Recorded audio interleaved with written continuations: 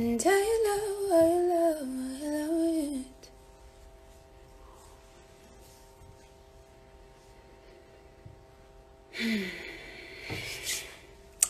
What's up, everyone? How you guys doing? So I hope everyone has had an amazing day. Everybody has had productiveness. I hope everyone has been safe, and yeah. Oh, this heat is hot. Damn. Anyway, so I woke up this morning or yesterday to some very interesting things on social media as per usual. And this morning I wake up and I'm on a trends list again, which is really depressing and sad, and really just sad, you know.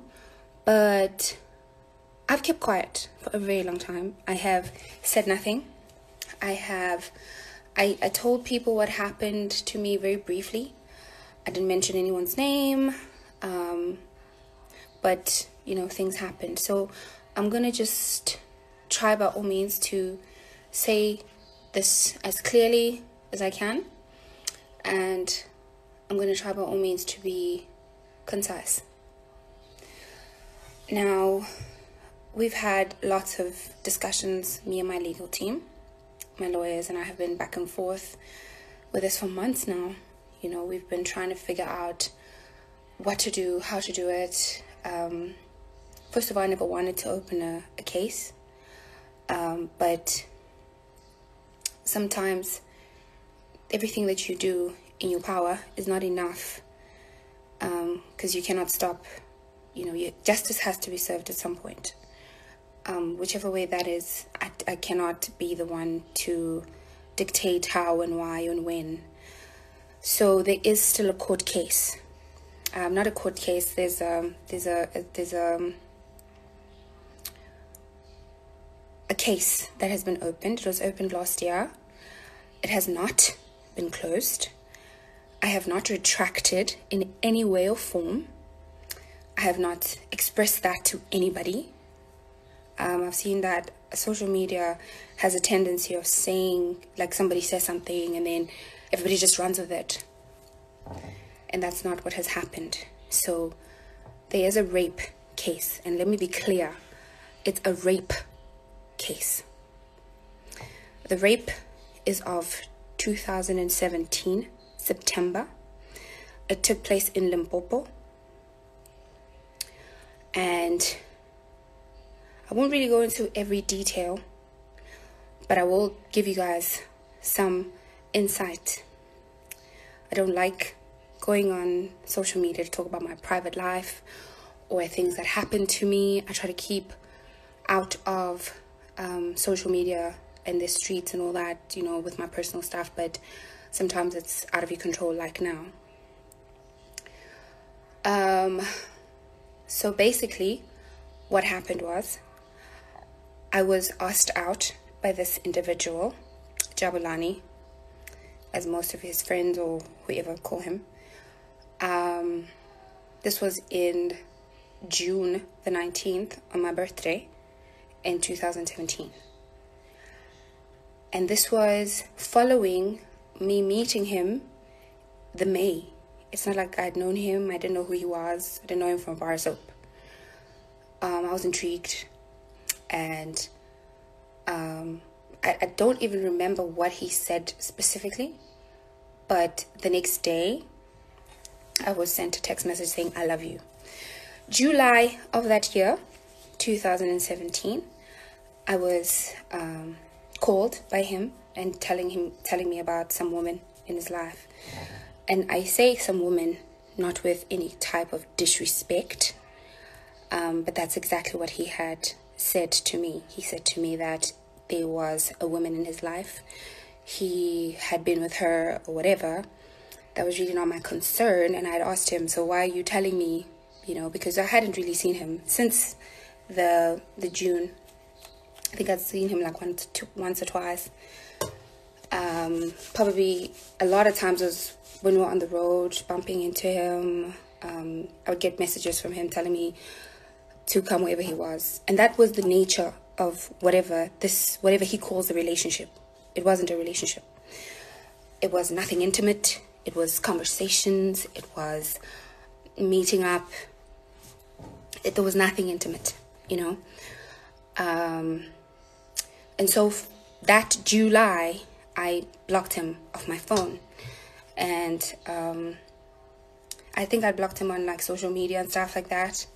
And he kept on texting me on my actual phone saying, your phone is broken, you know. I just thought, whatever, you know, it's nothing that deep. A month passed of that, you know, so August comes, around that time, around August, and we resume our conversations. By that time, I started seeing someone else. We had started discussing, you know, this thing, because people actually get to know each other before they get into relationships, you know, and they get to know each other before they get sexually active, whatever, you know, that's what happens. It's normal. And that's exactly what had happened. I started getting to know someone else, and he was also the person that I was getting to know. And this was a good July. I had blocked him, August, and then September came. Oh yes, something very, very important. August the 15th of 2017, I had a bilateral breast reduction. For you guys, most of you guys who understand what it's like to have like big boobs. I had big boobs. I think most of you guys who followed my career back then would know that I had like massive breasts, you know. And it was a personal thing. I didn't talk about it. I had our PR asked me if I wanted to tell the media about it. I said no. I wanted to keep it private, as I've always been private. And I remember that day when I woke up from the hospital, he had come with a friend of his. And, you know, it was the 15th of August, 2017. It takes about 8 to 9 months for an injury like that to heal. You need to understand, you're being cut all the way from under your armpit, under your breast. Your entire breast is being cut open, and they are basically changing the shape. So from August the 15th, I was in bandages, completely covered. I didn't take off my bra for at least, I think, 10 months. Like, when I say take off, I did go to shower and bath without a bra, but I couldn't do anything else. And I remember having this conversation with my doctor at the time, that if I was to get involved sexually with anybody, how long would it have to be? And I was told that it has to be at least 6 weeks, you know. And I was just saying that because you never know what happens. You know, you might be somebody that you're like, ooh, yeah. But basically, that was what had happened. And he knew about that, or I thought, because he was there. He was at the hospital. Fast forward to this very big, amazing event. We get there, and I think we were there like the whole night, and I was talking to him, and I was talking to the other person that I was getting to know. They were both in the same place. It was just, like I said, again, I'll emphasize, nothing sexual had happened. No discussions of sexual activities have happened. No one has spoken to me about, oh my gosh, let's have sex today. There was nothing of that sort. The relationship was it was just a getting to know you type of situation. I don't know what he told his friends. I don't know what he told his family, if any family was ever told. I do not know the context in which he discussed me. The only thing I know is the context in which he was to me. And I know this because anyway, let's forget about that, because it's a fact. No sexual conversations, no discussions, no, oh, tomorrow, you know, nothing like that. This man had never seen me naked before. It was just, you understand what I'm saying? Now, we get to this event, and we are chilling, and life goes on. La-di, la-di, la-di, la-di. Fast forward to around morning. This happened, I've seen a lot of conversations saying, this happened at night. No, it did not happen at night. I've heard a lot of people say things like, how could you continue dating a person that had raped you. There's so many things that I've seen on social media. So I just wanted to just set the record straight today, because I'm really exhausted with all the lies. Anyway, that morning we were making out. It's just kissing. He had invited me to his hotel room. It was morning. We had never been alone together to that extent where you could say, oh yes, now we can. No. He invited me to his hotel room, and I went because it was daytime. And while this is happening, suddenly this person starts taking off my clothes, and he raped me. I couldn't fight because I was in stitches. I was bleeding in my stitches because it was a normal thing. It happened all the time. Whenever I had any kind of strain, my stitches would just burst open sometimes and I'd bleed. But that's what happened. He raped me. I hated him. And at that moment, I was afraid of him. And I didn't stop being afraid of him till today. Just the thought of him terrifies me. Anyway, go on.